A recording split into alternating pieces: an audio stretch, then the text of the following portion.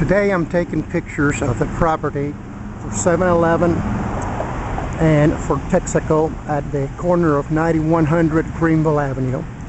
This is the property that has been in question, or where from the animal shelters are being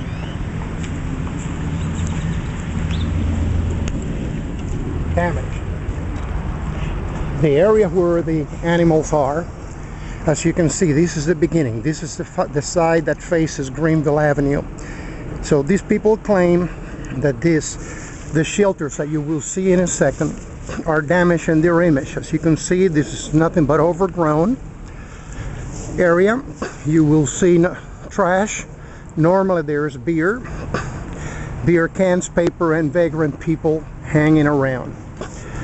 Just beyond this bush, you're gonna see where the shelters really are.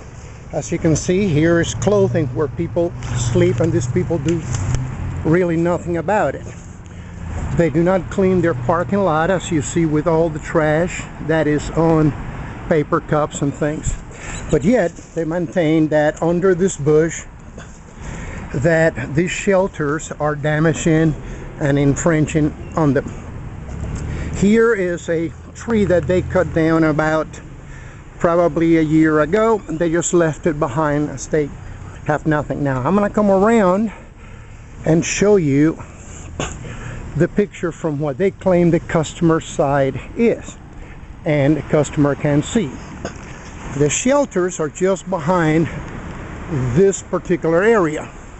As you can see, the shelters are not visible whatsoever to the public, so there is not even any possibility of anyone complaining. What is visible is all the trash in their parking lot. Our feeders are over here. Once again, you can't see them. The only thing you can see is the totally overgrown brush from the property that they do not care for, all the trash in the corner, all the trash from their trash bin, which, by the way, ends up flowing, as you will see, into the Dallas waterways, and which they do really nothing about it to stop it.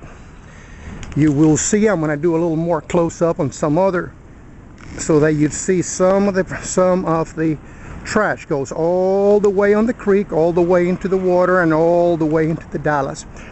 They seem to concern themselves with us feeding the animals, but they don't concern themselves much with the trash and what goes into the community waterway. So now, once again, I am now turning around 360 from the parking lot. This is what's visible as for our feeding boxes. Okay, just a little top. As we get closer, if you get beyond the edge of the property, yes, you do see the feeding box. But as you can see, by all these overgrown bushes, this is not a property that is taken care of. This is a property that just making believe. Look at this trash that is followed in their parking lot, which is allowed to totally go into the Dallas waterways.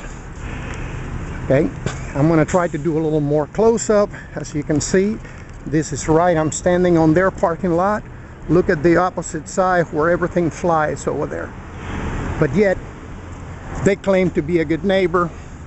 They claim to be upset that we are actually, have the shelter here. It is a shame, in my opinion, that a company that is Dallas-based, that has made a fortune from the neighborhoods in Dallas, that doesn't have the community presence to give back to the community and to work with the community. As I said, this is a Texaco. Mobile Tedco is the way it's listed on the books, Texaco and 7-Eleven Venture, and there's also a leaseor inside of the 7-Eleven. I have the gentleman's name, but I'm not going to put it on this video because I want to confirm the actual corporation. All of this is going to be moved because they claim that it damages their property, we didn't have the right, etc., etc., etc.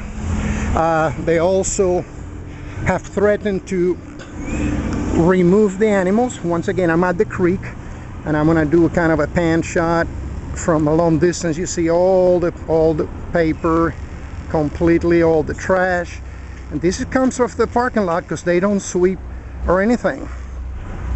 Now they claim that they're going to call animal control and have all the animals removed. There have been some insinuations, including actually by a police officer, that he would call animal control to get the animals removed. It appears that some of our police officers do not understand what the laws really are. But nevertheless, I don't want to go in that area. This is really about this particular property, you know, total disregard for the community while making a living at the community.